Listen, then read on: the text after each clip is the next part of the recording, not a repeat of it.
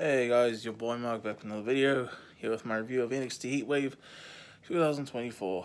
Show just got off the air. What a crazy, dang good show that was. I think that was definitely a lot better than Money in the Bank. Although in terms of moments, nothing here touches the John Cena stuff, obviously. And yeah, I stuck to my word. I did exercise today and diet. I'm fasting today, so yeah. Got a bottle full of water and a Powerade bottle. So yeah, NXT Heatwave. Let's just get on with this review. I hear my thing going off my phone. This is my mom's phone because she has a lot more space, storage space. That's why I'm doing it on my mom's phone. Anyway, what was I saying? The pre-show match I didn't watch. It was a tag match, whatever. But the show opens up with Wesley challenging for the NXT North American Championship. This against Obafemi. Great match. Obafemi's a friggin' beast. It's what you expect if you like Obafemi, if you like Wesley, like I do. Wesley, he deserves the NXT Championship anyway. He should go for that instead of the North American Championship at this point. He had an awesome reign while he lost it, his first one. But yeah, Obafemi retains. Great opener. Next up, was my match. Next up is probably my match tonight until we get to the main event, because that main event was insane, man. The first ever, at least on a PLE, NXT Women's North American Championship match. This was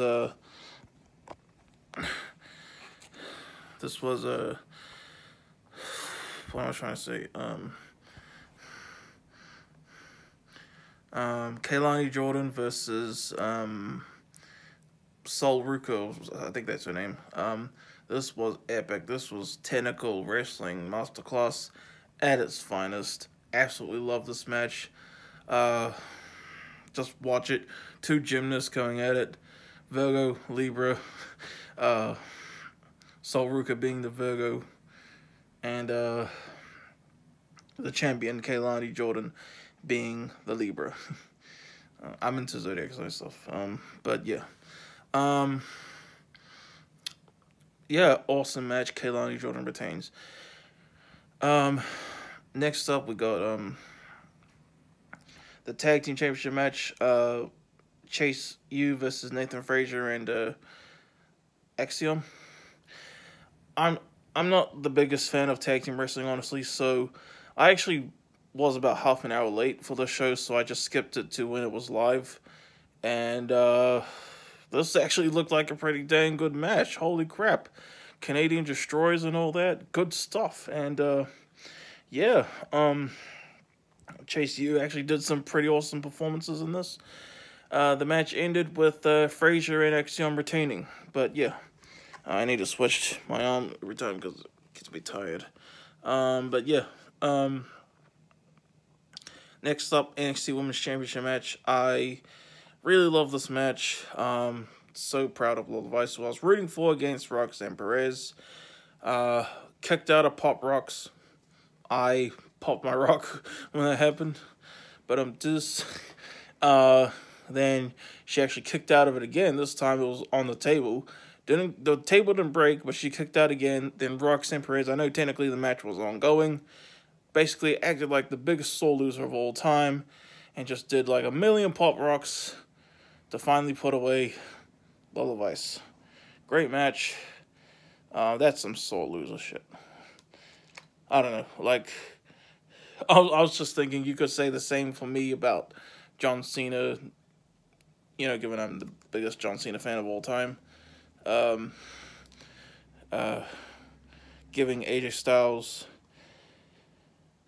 a third AA, then rolling him up for a fourth AA to guarantee victory when he won his 16th World Championship. Still, got me there, but still. At least I mentioned that, so yeah. Still, awesome match because of the kickouts, I'm proud of Lola Vice regardless. I was rooting for it.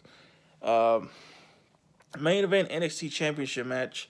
NXT Championship, Trick Williams defends against Ethan Page.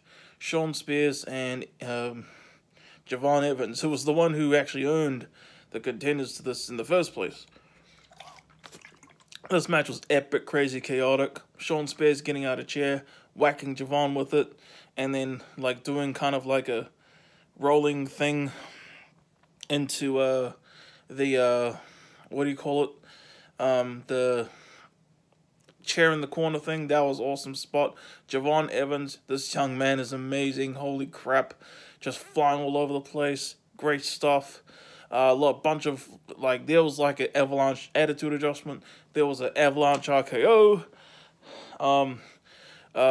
Trick Williams, like, pushed Javon Evans all the way from the apron to the table, through the announce table.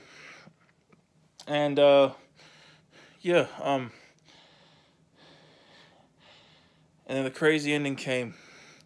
Trick Williams, he did his trick shot, I think that's the name of his finisher, to, who did he do it to?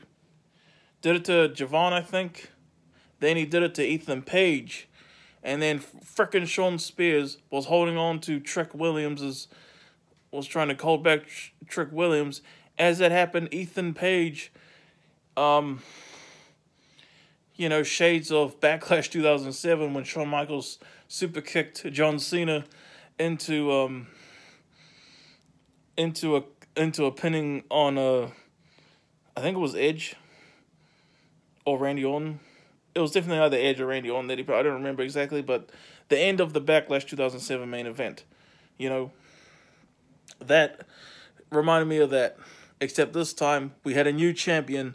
Ethan Page wins the NXT Championship. Congratulations to him. That was an insane, freaking epic fatal 4-way. Maybe one of the best 4-ways I've ever seen, to be honest. And yeah, Ethan Page, the new NXT Champion. Far out.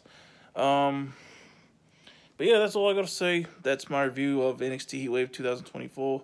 Really quick, I'm getting it out there, so my arm's tired. I'm going to switch off now. But yeah, thanks for watching, guys. Peace out. Have a good one. And yeah.